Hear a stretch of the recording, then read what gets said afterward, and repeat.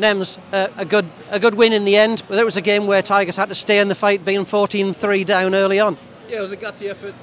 Northampton are a very quality side. They're full of internationals, and they made us work really hard for the win today. I don't think the scoreboard did any justice, but in the game it was a very tough game.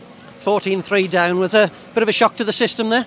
Yep, they came out firing in the first half, and we knew that if we just stuck in there as a team, and it was more of an attitude thing. We dialed it up, and yeah, I'm just thankful that the boys dug deep. And again against Northampton, it's always a big derby game, and I don't think it's got anything to do with skills. I think it's got more to do with grit and how bad you want it. It was a day when the ball seemed to stay in play for long phases. That's the day when you need your guys to come off the bench and make an impact as well. A big 23-man effort. Yeah, 100%. We saw that too. The boys that came on took it to another level, and they closed off the game for us. So we're pretty proud, and we spoke about that this week. It wasn't just the 15 guys on there; it was the guys that came off the bench, and I think they were the difference.